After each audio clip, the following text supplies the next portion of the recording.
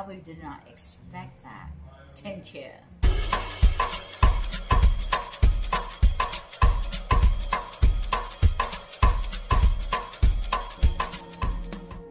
Hi everyone, it's Shelly Calvo once again, and welcome to the Dining Diva show. In this episode, we are going to create a pasta dish. We're going to create a red sauce for our angel hair pasta.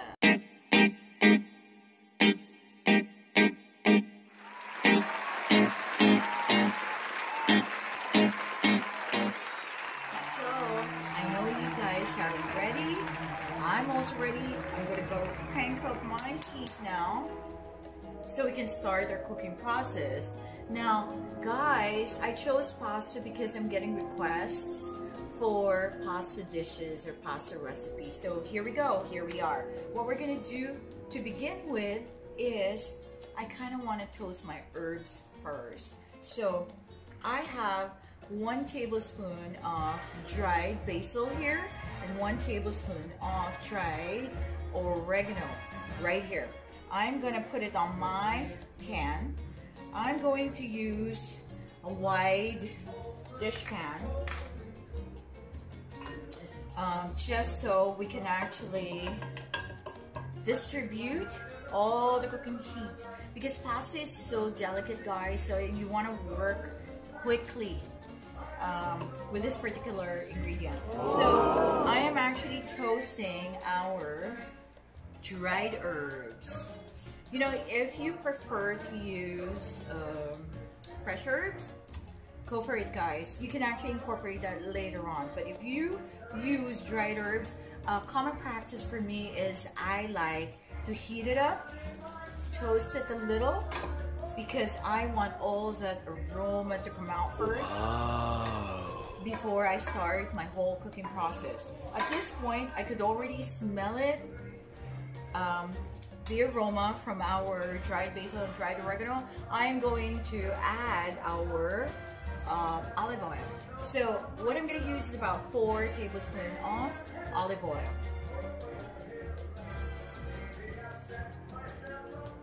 You know, guys, toasting your herbs is an incredible practice before cooking everything, because this also gets to infuse your oil with the herby flavor. Wow! There you go. So I am already mixing the herb onto our olive oil. So good. Guys, it's smelling so good right here. So at this point, what I am going to do is already incorporate our garlic. Now I have about ½ a cup of thinly sliced fresh garlic right here in my bowl. You hear the sizzle? That is such a beautiful thing, guys. Beautiful. So there's this one, Mr. Garlic is not cooperating right. Go swim in the hot oil. So if you could see what's going on in my pan right now, guys, this is just so glorious. You have your olive oil, you have your herbs, and you have this delicious garlic. So I put a lot of garlic because I like to have the garlic flavor in my pasta. The garlic hit a nice garlic. I'm gonna toast my garlic perfectly. I'm set on medium heat, guys. These guys are cooking so quickly. Beautiful. Now, I gotta be ready because I'm going to incorporate the base of our tomato sauce. So what I have here is a can of tomatoes. It's actually sliced stewed tomatoes that I just bought it from the grocery store. The garlic are acting so beautifully right now. It's so exciting, delicious. It smells so good. Wow. You can actually use this as a side dish for your steak. That's a good idea. Great idea, guys. So what I'm going to do right now is I'm going to toss my stewed tomatoes. It's going to splatter.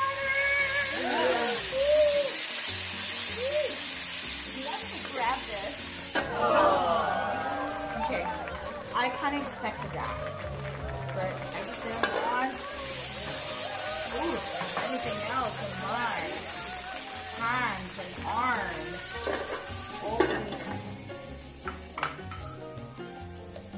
So, before I continue, let me go ahead and finish this deglazing method. So, what I did was, after we roasted our herbs and our garlic and olive oil, there is some crusting that's happening in the bottom of our pan. So what I did is I used 1 can of stewed tomatoes to deglaze it. But it's also the very foundation of our red sauce. So there you go. No more splatter. Now it's safe for me to get into this action once again. It's looking so beautiful. Now guys, I would also recommend using 2 cups of fresh tomatoes. So you can just dice up the tomatoes and use it in the place of this can. But at this point in time, I kind of have, this is what I have, and kind of used up all my tomatoes. But this is also a good substitute because you can actually find stewed tomatoes that's already flavored with beautiful herbs like basil and oregano. So that's exactly what I'm using right now. So going back, I use a big can, 1 can, which equates to 2 cups. I'm gonna lower down my heat and let these babies simmer together.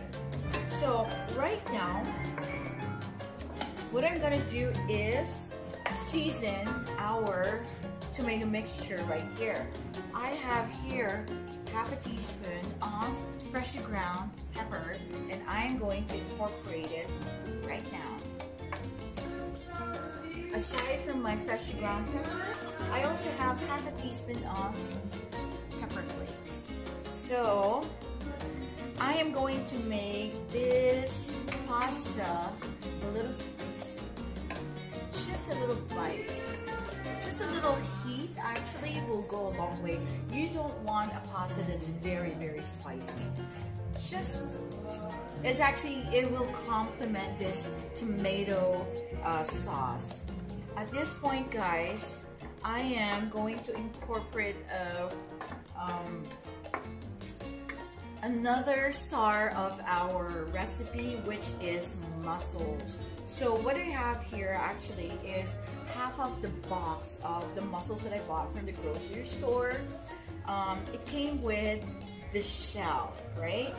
So these guys came with the shell. But what I did is, because I don't want to deal with all those barnacles in my pasta, for me it doesn't look very appealing. Unless your mussels, the mussels that you find in a shell has a very smooth and clean shell, then go for it. You can dump the shell because it's also aesthetically beautiful or pleasing in the eye if you actually have the shells and mussel. But in this case, what I did was I removed each and every mussel from their shells, and I'm just gonna use the mussels itself. And plus, you know what? The mussels are quite big, guys. Look, they're actually large mussels. So it's too much on the dish to include the shell. Now, I wanted to talk about this mussel because I mentioned earlier that I use half of the box. So there's pretty much 30 pieces in a box that I found, and I'm using half of it. So I have 15 pieces of large mussels here. So if you ever find in a fresh market tiny little mussels, double up in the number, you can go for 30 pieces. No problem with that, guys. So, because I got gigantic mussels here, I'm gonna go use 15 of them, and I'm going to incorporate them in my tomato sauce. So there's more story on the mussel, guys. So I did not stop. I'm not gonna stop telling you what I did with these mussels. So the 15 shells that I harvested from that mussel box, what I did was before I incorporate our next ingredient. This, guys, this is mussel juice. Wow. Incredible, right? Look at that. Yummy. You can smell the mussel. This is mussel infused. So what I did here is I did not cook our mussel meat. What I did is after I separated all the mussels from the shell, I actually boiled the shells in 2 cups of water. So, believe it or not, you are going to extract delicious mussel juice from them. So remember, there is this mussel right here that connects the shell onto the mussel meat. That guy right there will still give so much flavor. Hence, I got these guys just from my 15 shells. Okay, so because you gotta be creative, guys, in your kitchen. I'll tell you why. Because first and foremost, I don't know if there's any mussel broth available out there, but since I have not seen one, I create my own. That is one thing that I have actually learned from my grandma. She's amazing. She made everything, every single thing from scratch. Wow. You know, so my grandma, she's like pure Spanish, and she's amazing in the kitchen. She's like the best kitchen person in the whole world. Everything that comes out from the kitchen is just so incredible. So anyways, going back to it, she makes everything from scratch.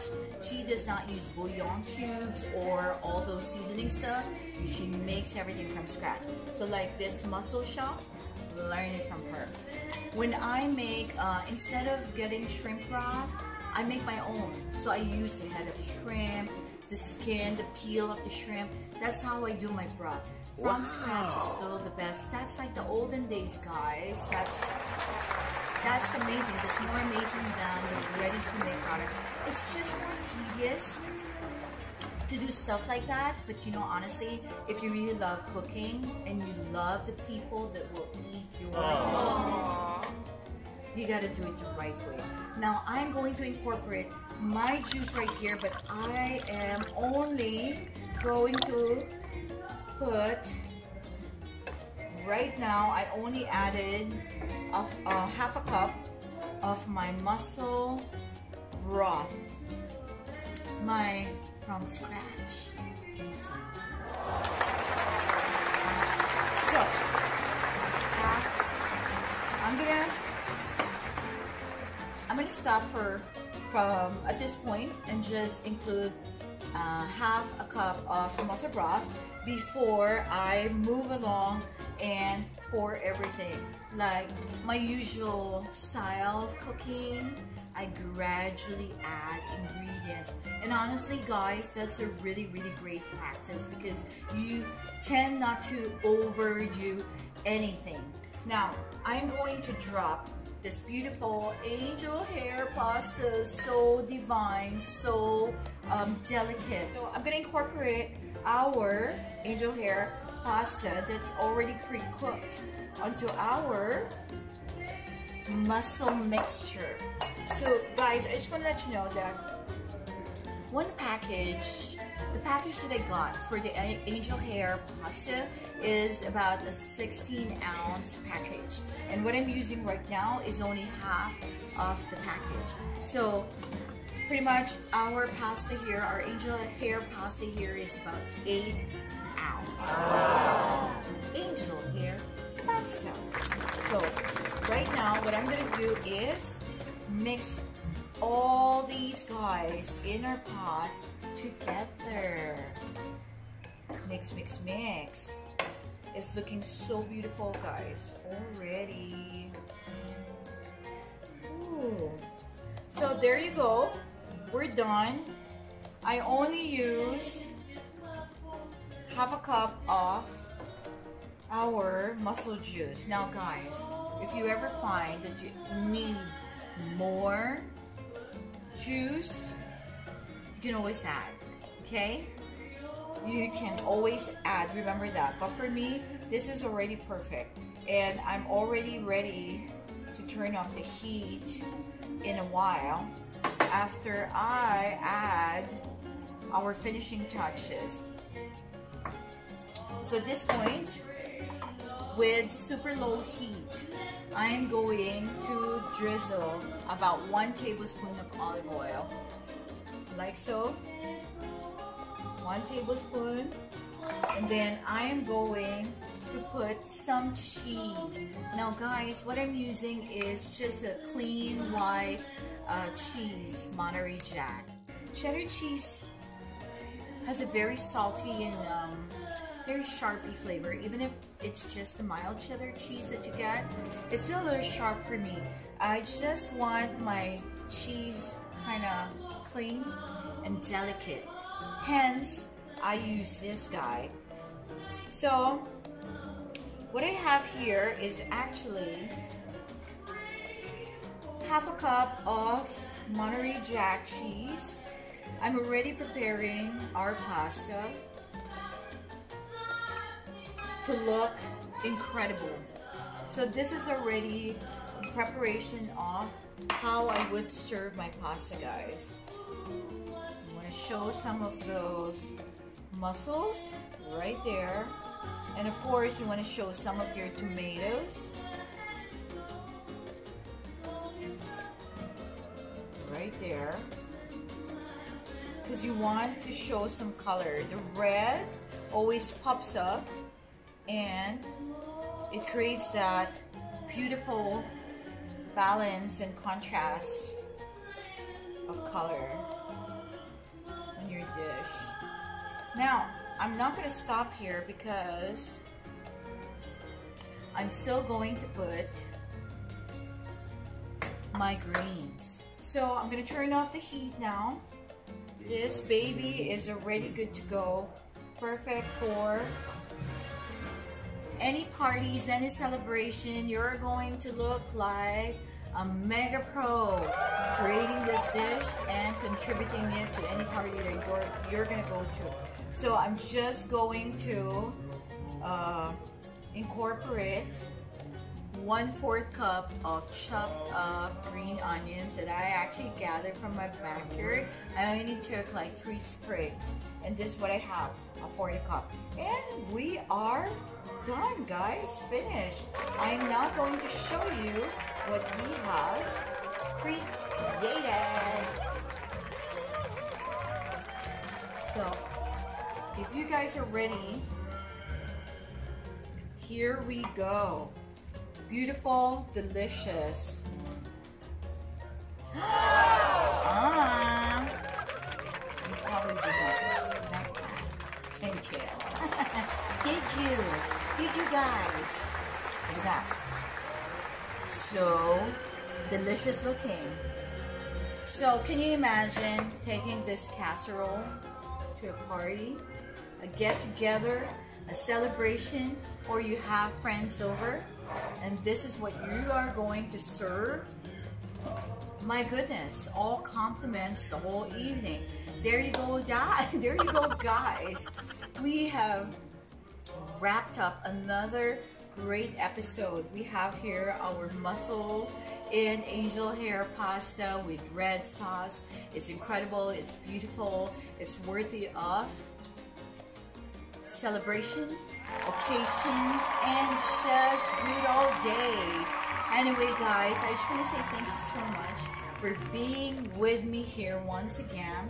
I am Shelly Calvo, the Dining Diva, and if you ever get to try this dish, please take a photo, post it on my pages, share your experience with me. I would love, love, love to hear about how it worked for you. Hit me up, guys. I am in YouTube, Instagram, and Facebook, The Dining Diva. Don't forget to please like, love, share, and subscribe. I will see you guys again on my next episode. Thank you so much, and God bless you all. Thank you, thank you, thank you. Bye.